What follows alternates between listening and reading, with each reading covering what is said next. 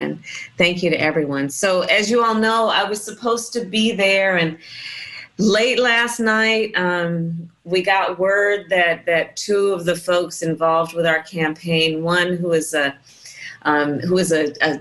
flight crew staff, he doesn't work on our staff, but works on the flights, and my communications director, Liz, that they contracted COVID-19. I've talked to both of them. They are well. They're doing well. The last time I saw them was 7 days ago. I've had many tests now, and they are all negative.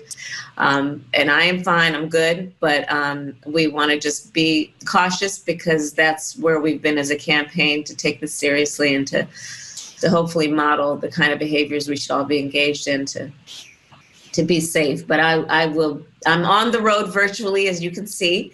I just left Wisconsin to join you in North Carolina.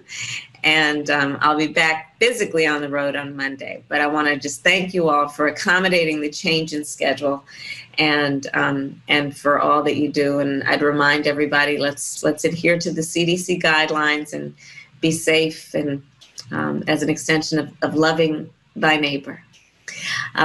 So here we are. We are 19